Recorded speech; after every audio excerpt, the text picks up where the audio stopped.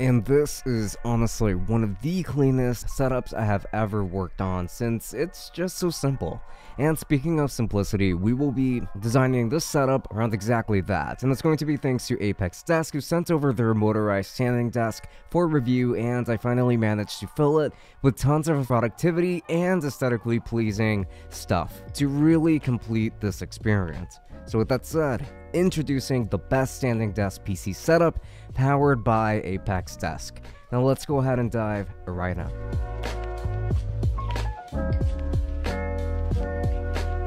Before we continue, don't forget that I have a Twitch channel that you can go ahead and follow me on for live microphone reviews and much more than that. But you're also going to find my Instagram and a link to the Tech Summit Discord in the description. So come join the community because it is a pretty cool one. We've also opened up a Patreon as of late where if you join, you'll be automatically entered to win one tech gadget every month in our exclusive giveaways. Details to that are going to be down below. Don't forget to check out the description for everything. Now let's get right into the video. And as per usual, let's go ahead and start off with the desk itself, and this is going to be from ApexDesk Motorized Standing Desk, and designed for better comfort and for the health of your own back. Now the benefits of using a standing desk are pretty much that it's going to help greatly when it comes to keeping your back straight since you're standing, and because of people's natural stance, this is done all on its own essentially, and it's actually pretty comfortable to do so, even though it's not at all what I was expecting. I actually used to be a pretty big detractor, to be completely honest, but that was before I went ahead and tried it myself. I never thought that using a standing desk would be comfortable until I actually tried it, and that changed my perspective on that very soon after. And ever since then, I'm the studio.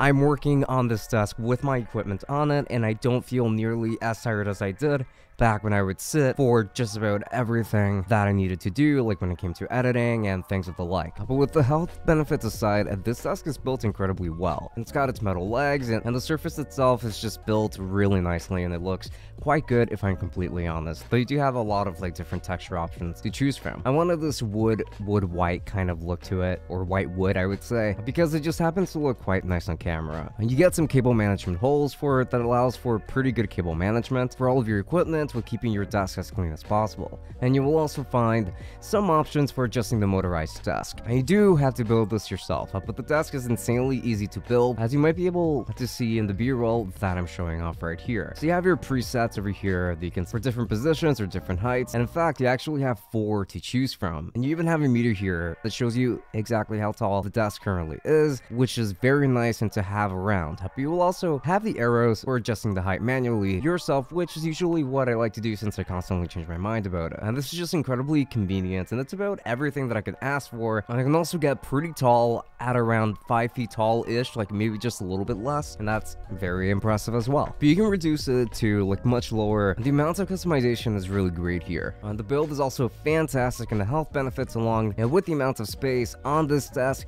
are just pretty unbeatable. So thanks a lot to ApexDesk for sending this over for review, as it has saved my back a little bit. I guess I can say that you guys really had my back there. And now let's go ahead and talk about a couple of the accessories that I decided to put on here, and this other one was also a pretty big gift, and this one came from Divoom, and this is going to be their Divoom Dittoo, and this is essentially going to be a mini arcade machine that is absolutely fantastic. It's kind of got that design of a CRT TV, and it is comprised pretty much entirely of just pixel art. Everything that you're going to see on it is going to be with pretty big pixels right on screen, and it does give you that retro look, but it's actually a lot more modernized than you would initially think. You can use it as a Bluetooth speaker if you want to, and it actually packs quite a bit of volume for something so small. And we're talking about a piece of tech that fits comfortably in my hand, and this thing is absolutely tiny, yet so nicely sized at the same time. And it does come with some controls for you to be able to maneuver around this little machine, of course, and it's got mechanical keys for doing exactly that, and this is where you would do all of your controlling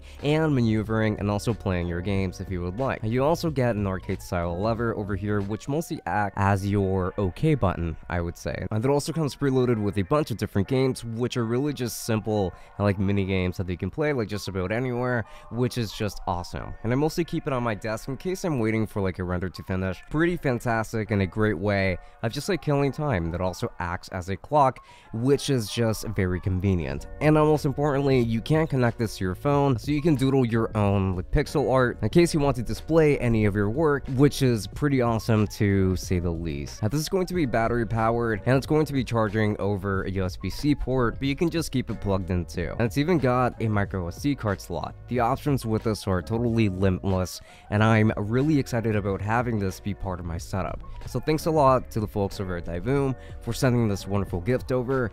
And now let's move on to the rest of the stuff that I use with my setup. And now we're going to be moving a little bit more quickly through these. For this, to this day, I am still using my trusty Razer Blade 14 from 2015.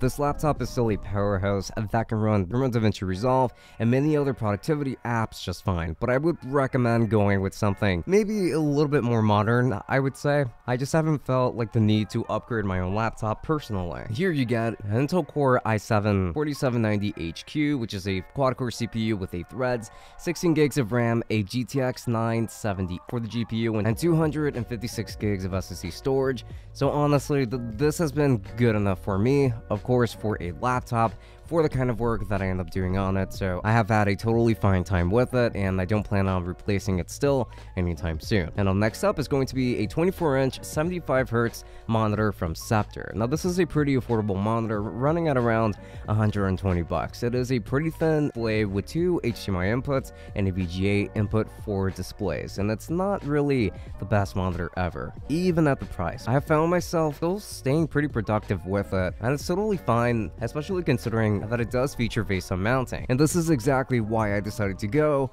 with a monitor mount, since the included one is actually pretty terrible, only allowing for tilts and things of the like. And this one from ApexDesk, which was another gift, by the way, turned this little monitor into a much more usable and workable one without a doubt. This features an incredibly strong and spacious clamping system, so you can attach it to your desk like just about any desk, and so that you can get the maximum amount of real estate, since usually having your monitor on your desk is kind of a waste of space in a way. This monitor stand solves exactly that issue and many more. And now we've actually got height adjustment, more tilting capabilities, and full-on rotation as well. It all feels incredibly smooth, and I love how tall I can actually make this setup through this one accessory. Like seriously, this is one that I will be hanging on to for a very long time to come. So thanks a lot to ApexDesk for hooking me up with this monitor stand. I think that a lot of you will also love it quite a bit. Now the Razer Blade 14 has already a built-in webcam onto it, but it is very narrow in its field of view,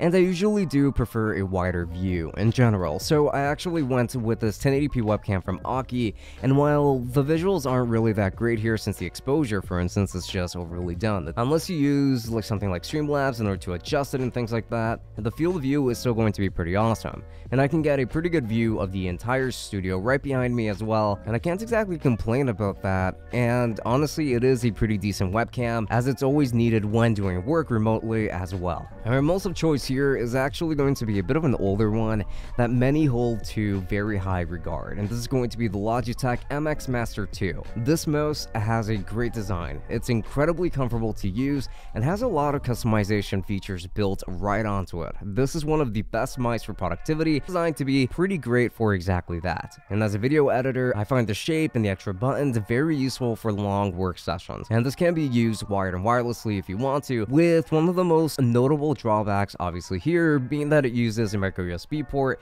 instead of USB-C. I'm getting corrected with the MX Master 3, so I would recommend getting the MX Master 3 of course instead, but the Master 2 has been an amazing mouse to say the least throughout my working day. And so for audio, I kind of wanted to talk about the microphone first, and I've actually been testing out this microphone for quite a bit, but I don't really have a full review on it just yet. So this is going to be the AverMedia AM310. This microphone is built very well, and with it being comprised, I would say, of a very hefty build, and it also comes with this very heavyweight stand in order to keep it sturdy. The mounting system allows for a lot of tilting capabilities too. Now this microphone has a metal volume knob for the microphone gain. You can press it to mute your microphone and then do it again in order to unmute it. It's going to be a very satisfying to use knob, and on the back you're going to get a headphone jack for real-time monitoring and to use it as the audio interface for your entire computer as well.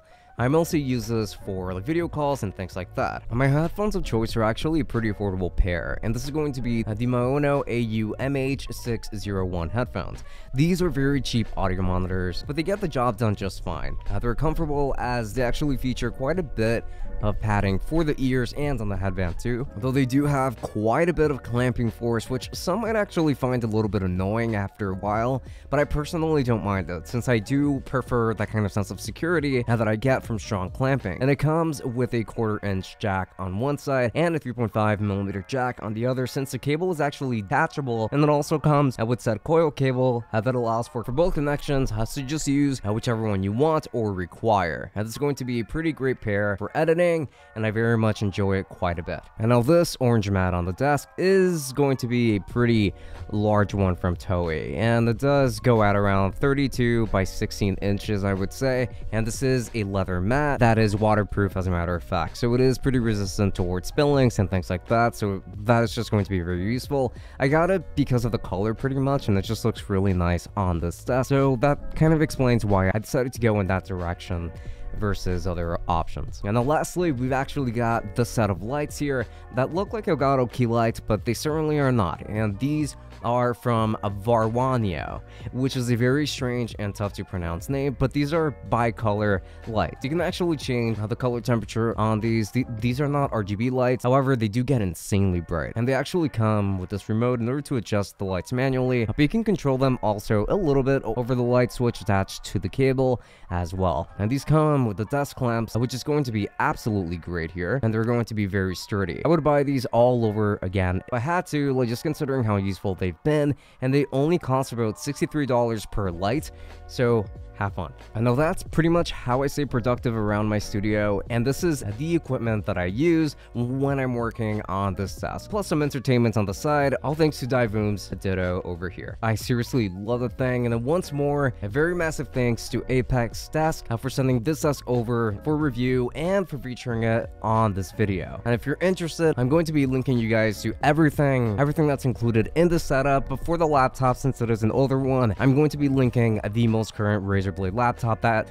would be the most comparable substitute, I would say, for 2021. Now, with that said, I do very much hope that you enjoyed this video, as it took quite a bit of work to do, and I hope that you'll stick around for more just like it. And if you're interested in anything featured in the setup, then I'll be making sure to leave affiliate links down to Amazon in the description. And if you end up using any of my links, then I do get a small commission that does help out the channel quite a bit, so I would appreciate that quite a bit. And also, don't forget to use ABUNDA as well if you're looking to finance any of these things, especially like the desk itself. All of these things are going to be worthy of financing, of course, and if you just need like some very easygoing financing, ABUNDA is going to be the way to go, as you do not need a credit card of your own. So links to that down below, and there's also going to be Luster if you need help looking for sales. It's going to be a great service to use for exactly that and many other things. Links to that down below. And also, I would like to extend a very special thanks to all of my patrons, especially to my tier 3 patrons. So my Tech Summit conquerors over here, we've got Omar and Saad. Thank you so much for all of your help over here, and thank you for supporting us to this extent. And now I would also like to thank the rest of our patrons coming right up. And this is super important. I would just like to give a very special thanks to all of our patrons, which are going to be listed right here on the screen. Again, a massive thanks to you all for supporting us to help us create the kind of content that we bring to you on a day-to-day basis. And thank you so much for supporting the Tech Summit podcast as well. And just remember that if you would like to be a part of this community too, and then do make sure to check out the links to our Patreon, where you don't only get bonus episodes of our podcast, but you also get automatically entered into one of our monthly giveaways of a tech product that we have reviewed that is of at least $50 in value or higher. So links to that down below. And don't forget to follow me on the rest of my social media, like my Instagram, my Twitch, and obviously there's going to be the Patreon. Now, this month we're going to be giving away a Stream Deck Mini, by the way, like for the month of May. And if you would like to win, then do make sure to pledge over there as well. Tier 2s and 3s are automatically entered, so links to that down below. So with that said, this has been Francisco from Tech Summit. Thank you for watching, and I will be seeing you all later. Enjoy.